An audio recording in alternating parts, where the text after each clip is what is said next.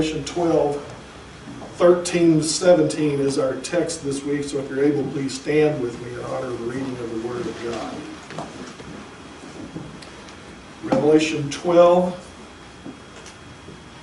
verses 13 through 17. It says, "And when the dragon saw that he was thrown down to the earth, he persecuted the woman who gave birth to the male child.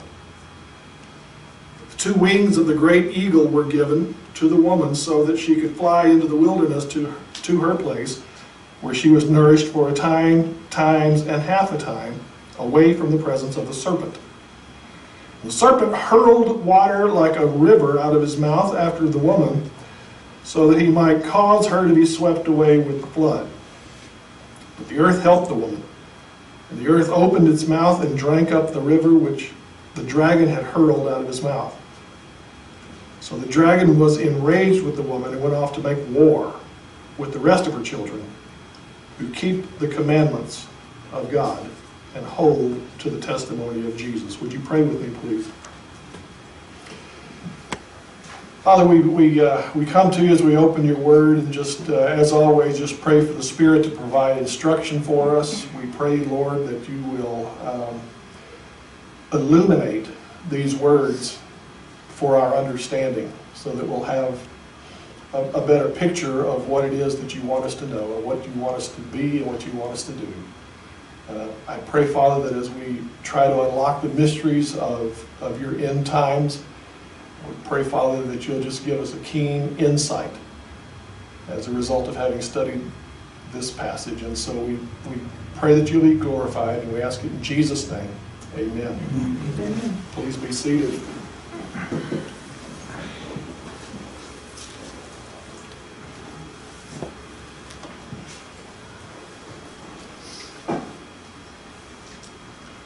It's actually become quite fashionable today for young thinkers to espouse the theory that the Holocaust never happened. In fact, it's a big part of our decline, in the church's decline in significant influence in the culture, is due to this generation's overwhelming dependence on Hollywood and television, and their dependence upon digital video entertainment.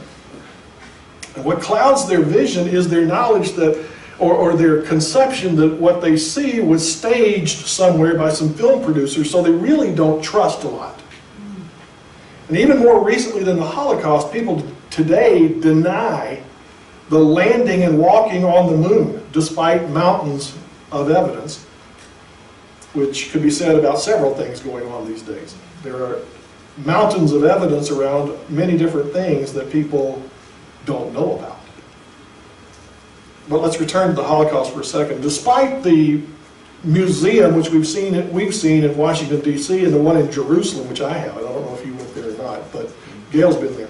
So it contains tens of thousands of pieces of evidence about the Holocaust, but yet people still refuse to believe that it actually happened. The truth is, when you look throughout human history, almost nothing is more believable than the senseless and racist persecution of Jewish people. Anti-Semitism is much more real today than these invented theories of white supremacy and systemic racism that engulf us today. It would take an entire sermon just to outline the history of assaults on Jewish people throughout the ages, some of which are recorded in Scripture. And yet as we study Scripture again, and we see it in Revelation, God has judged His people for their disobedience, but always with a view toward bringing them to repentance. But on the other hand, the great persecution of Israel in the end times will feature the inventor of anti-Semitism, which is Satan himself. The purpose of God in anything is always corrective. The purpose of God in chastening Israel is always with a view to bringing them to repentance and salvation. I mean, it's one form of tough love. It's the judgment of love. On the other hand, Israel has suffered severely at the hands of Satan, whose purpose is purely destructive, to bring them to death and hell rather than to repentance and salvation. So you see the completely opposite ends of the spectrum here. Here we'll see the judgment of love against the judgment of hate and anger. Thus the Jews have been hit from the two most formidable powers in the universe, that of God Almighty and of Satan himself. Throughout the centuries, the Jews have suffered in these two ways, and yet, as bad as it has been, the worst is yet to come. Jeremiah 37 speaks of a time in the future that is referred to as the time of Jacob's trouble. Jesus in Matthew 24 said it will be a time of trouble, a time of tribulation, such as has not occurred since the beginning of the world until now, nor ever shall. It will be the worst of times, because God's final fury will be poured out on the world and on unrepentant and unbelieving Jews, who will be destroyed in hell, and Satan's final fury will be poured out on those who believe in Jesus Christ, and in particularly on the nation of Israel, who will yet again be slaughtered under his power. So the great persecution is yet to come. The great judgment of God is yet to come. And yet while the Jews would certainly be hoping that the worst is over, it isn't. Let's look at verses 13 and 14. We'll see a satanic following. A satanic following. 13 says, "And when the dragon saw that he was thrown down to the earth, he pursued the woman who gave birth to the male child. But the two wings of the great eagle were given to the woman, so that she could fly into the wilderness to her place, where she was nourished for a time and times and half a time from the presence of the serpent."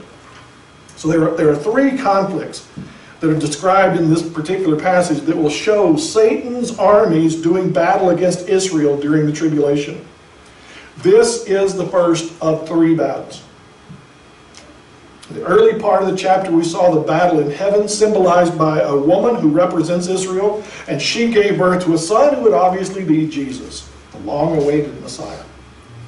And we also need to remember that the warrior angel Michael helped throw Satan from heaven down to earth, and now we'll see the vast fury of Satan unleashed, because as we saw last week, he knows he only has a short time left. Thus, he begins a persecution of the woman. The word persecuted is actually a bit strong here, which is unusual for us. The Greek verb here literally translates to pursue or to hunt. But it's safe to say that there is evil intent behind this stalking, because it's used two other times in the New Testament, in Matthew 23:34 and in Acts 26:11. And in both of those instances, the pursuit clearly comes with hostile intent. We haven't come to this point yet, but there will come a time during the reign of the Antichrist where life in Israel becomes bleak. Jewish people will be desperate for help, and God will mercifully provide people who will help them, as we can see in Matthew 25, the words of our Lord.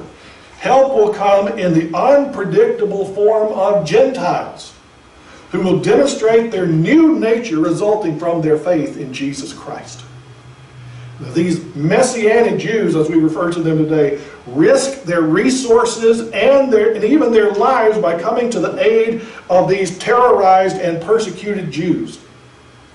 As we'll see here, not only will God use new converts to help, but we will see direct divine involvement in helping his people. There are a couple of familiar themes represented in this first section. First, there's the fantastic imagery of two wings of a great eagle.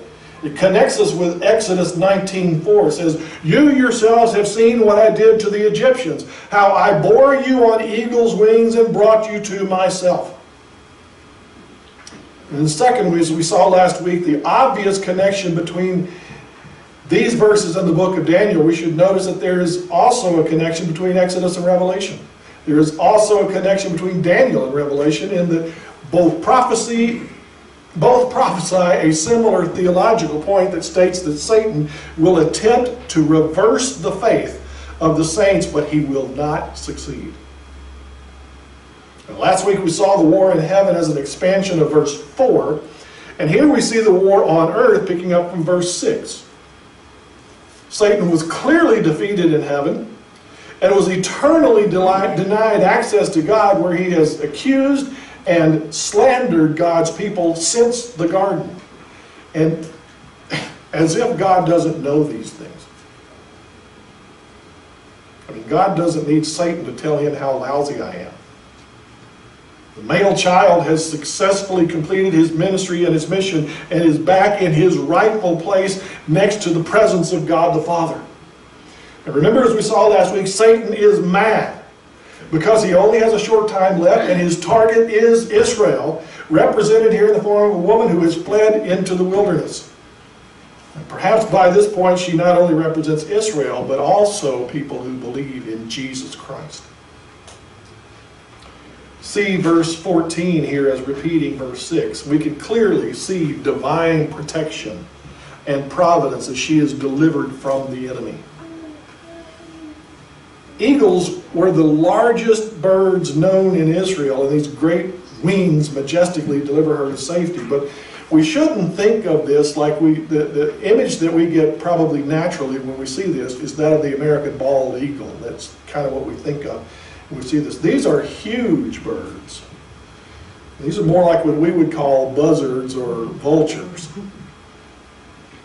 And in the same word, this particular same word here is translated in the New Testament, both eagles and vultures. So don't think of this bird, the American symbol. Think of this gigantic thing. We might add here that we're not given a specific location of the wilderness. All we know is she goes into the wilderness. But Jesus warned in Matthew 25 to flee to the mountains. So it's likely not in the area that's near the Mediterranean Sea, which you'll know from looking at the map of Israel. There's kind of a coastal plain there. So it's probably not there, and it's probably not the desert region. But there is a mountainous region that is east of Jerusalem, and that gets support, biblical support. Daniel 11:41 says, "He will also enter the beautiful land, and many countries will fall, but these will be rescued out of his hand: Edom, Moab, and the foremost of the sons of Ammon." And we know from the Old Testament that the ancient lands of Moab and Edom and Ammon were east of Israel, and they could provide a safe haven for his people. In Isaiah, the wings symbolize strength. And in 2 Samuel, they demonstrate speed. However, in the Psalms and in Deuteronomy, they point toward protection. Here we see all three notions. Whatever type of bird this is, it serves as an appropriate representation of God's exodus, if you will, or protective deliverance of his people. And now we'll see in the next chapter that Israel and other Christian converts will be cut off by the world system. So God will miraculously provide for his people. Just as he provided manna and quail as they wandered through the wilderness in the Old Testament, he will provide for his people during the tribulation. Here we see the phrase again, a time, times, and half a time, which first appeared in Daniel 7:25 and refers to the second half of the tribulation, which, as you know by now, the Lord referred to as the Great Tribulation. That's the time frame in which the Jewish and the Gentile converts to Christianity will seek refuge from the very angry Satan and his demons. And as we'll see, this will also be a period of time in which the Antichrist will govern, so to speak. But God will protect Israel and his church. Satan can probably figure out where everyone is hiding, but due to God's protection, Satan will be unable to reach them. And from that, we'll see the second battle. Let's look in verses 15 and 16, and we'll see a satanic flooding. Satanic flooding. Verse 15 says, "And the serpent poured water like a river out of his mouth after the woman, so that he might cause her to be swept away with the flood. The earth helped the woman. The earth opened its mouth and drank up the river which the dragon poured out of his mouth." Now here's the second battle between Satan and the Israelites of the future. And even though his first battle failed, he's not quite finished. He reloads with some long-range tactics here to destroy these people. And we should see this serpent not as a literal snake as we know it, but one, remember, he was fighting in heaven with Michael the archangel. And he is a representation of Satan himself. Now the word here, spews, or poured, is literally the word that is often used and translated throws. The Greek word is balo, means to throw. The translators chose a more vivid word here to describe all this, and they probably did pretty well. They don't do any harm to the author's intent. And we don't know exactly what this is. Large, I mean, is it a dam breaking?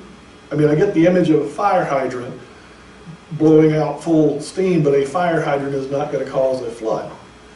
But it's going to be something like a dam breaking or something like that that's going to cause a flood. I mean,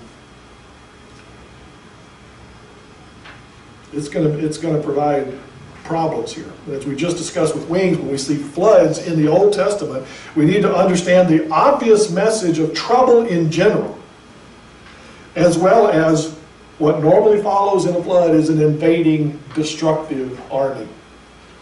And aside from references to the flood of Noah, Job, Jeremiah, and Daniel all use the word figuratively.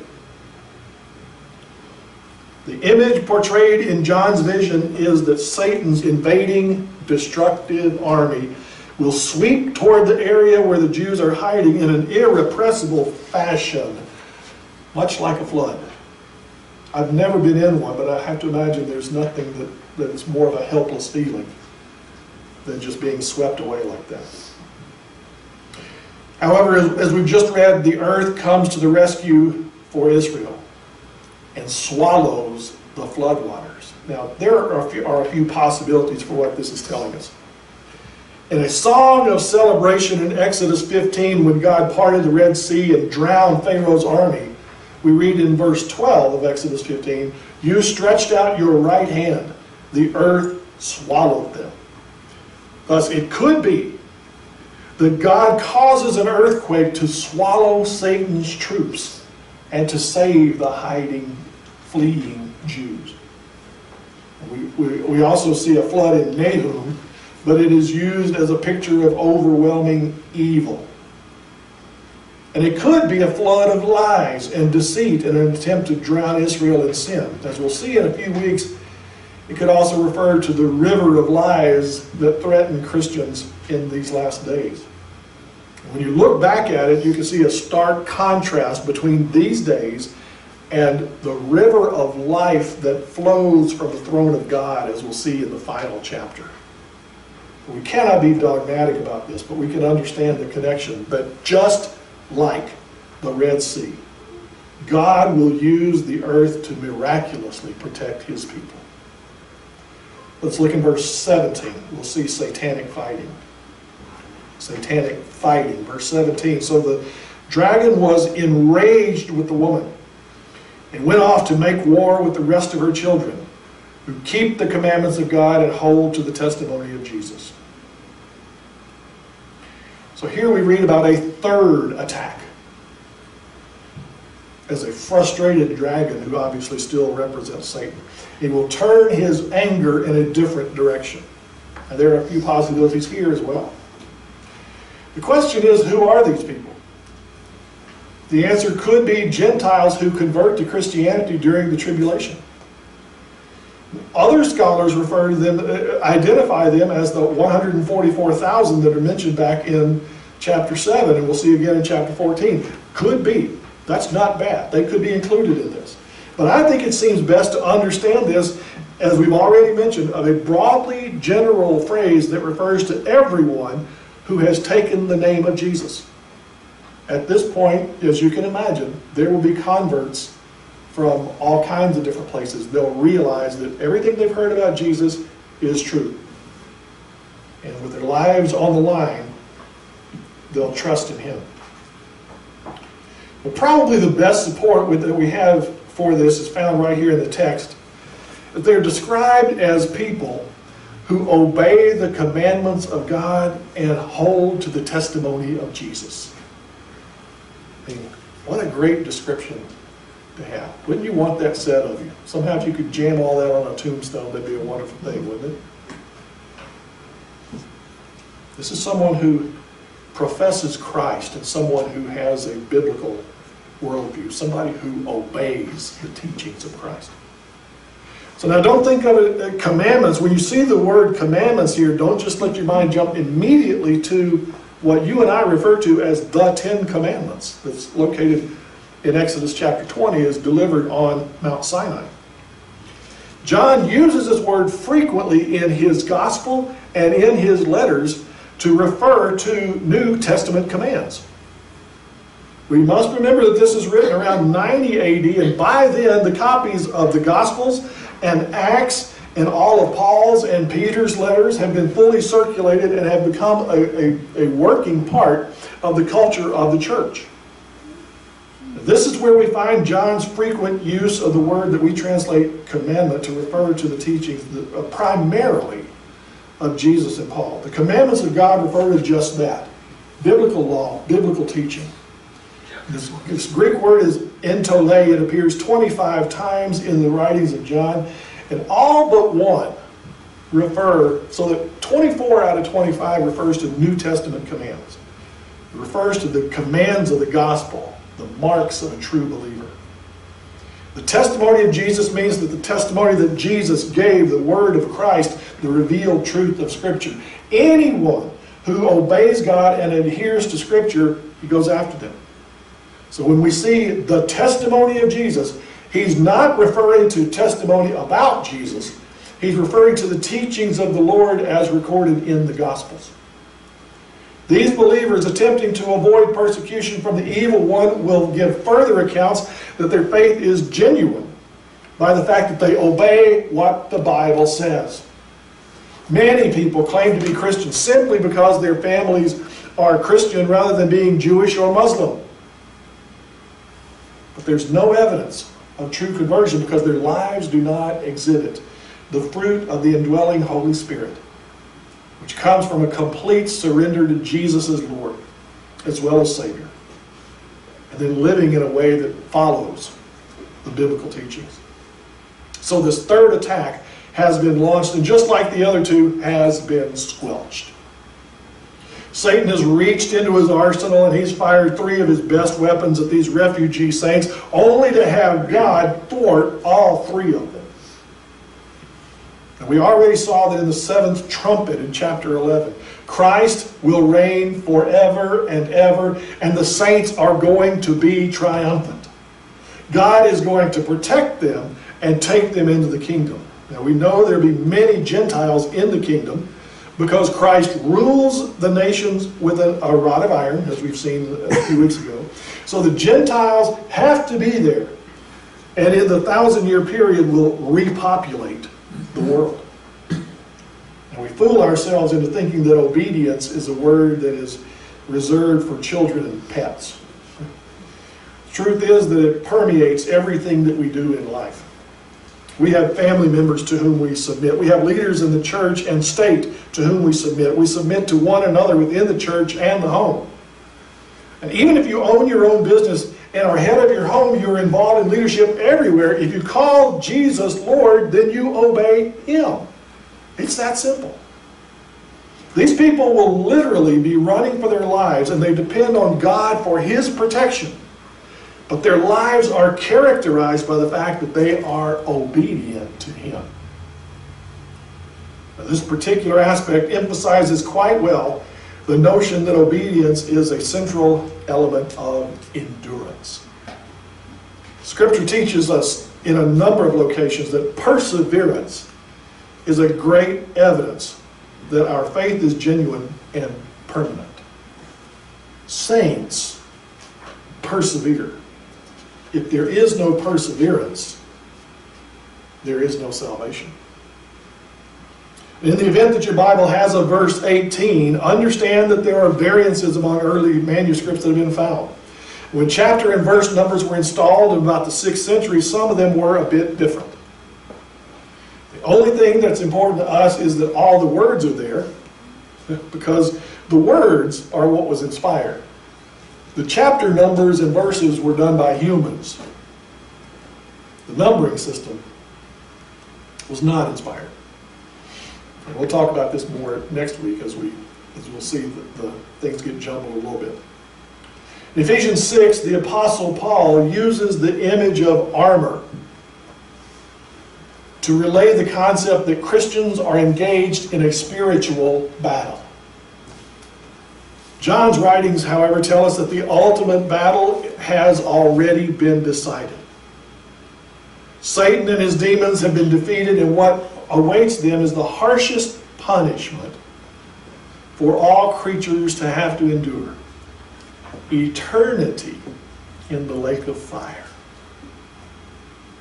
In the meantime, however, he battles every day.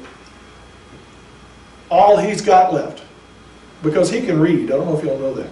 He can read the last of the book, and he knows that he loses.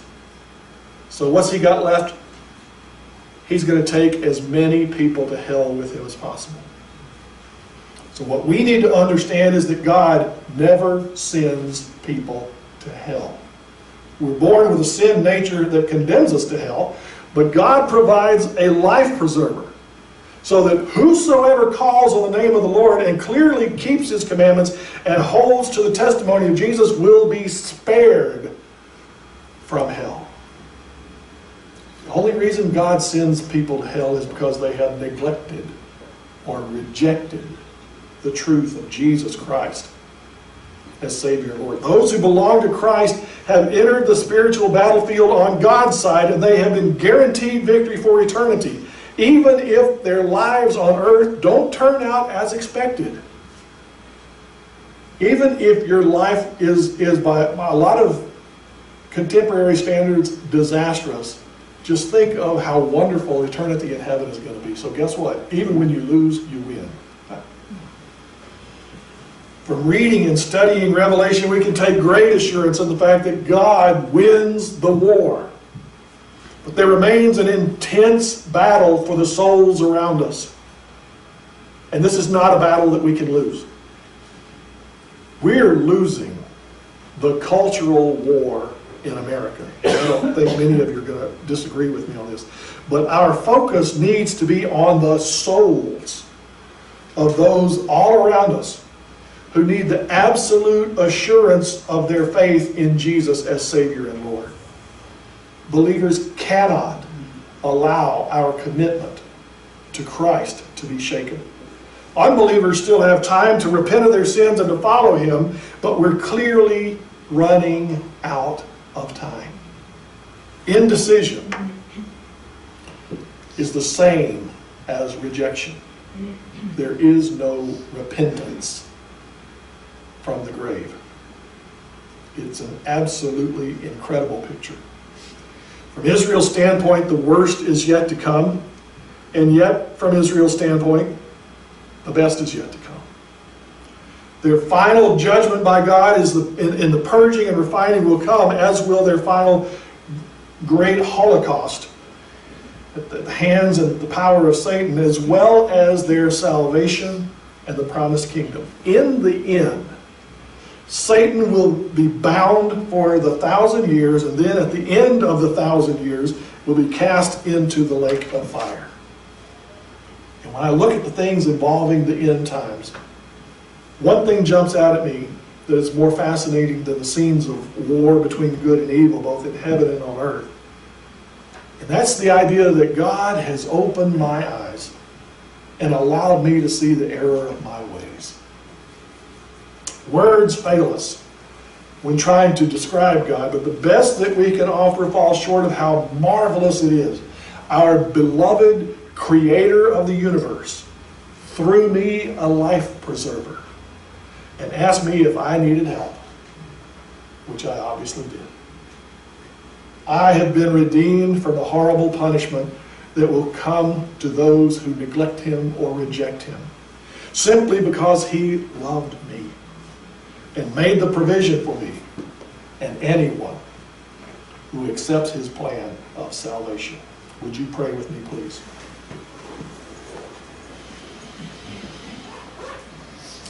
Father, we just thank You for the fact that as we think of all of Your wonderful attributes, all the different things that You have done for us, we marvel at the fact that You saved us. That as we were heading for the punishment that we so richly deserve, that You sent Your Son, Jesus. And You asked only that we believe in Him and follow His teachings. I pray, Father, that there's anyone in this room or anyone watching over the internet who needs the assurance of their salvation in Jesus Christ. I pray, Father, that through the power of your Spirit, that you will allow that to happen even now. We commit it to you in Jesus' name. Amen. So Mark and Taylor are here. They're going to lead us in a couple of verses of a hymn of invitation. And the Lord is speaking to you this morning. If there's anything that you'd like to share about, I'll be down front.